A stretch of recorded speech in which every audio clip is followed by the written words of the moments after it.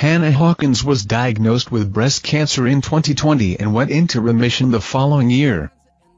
Tragically, 2 days before giving birth to son Rory in August, she was told her cancer had returned.